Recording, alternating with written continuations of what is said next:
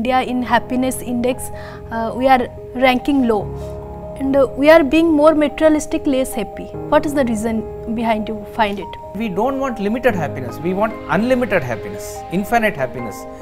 So the goal of humanity in and through all these methods, in and through all these goals, is to find out the real source of happiness, and that is the goal of humanity.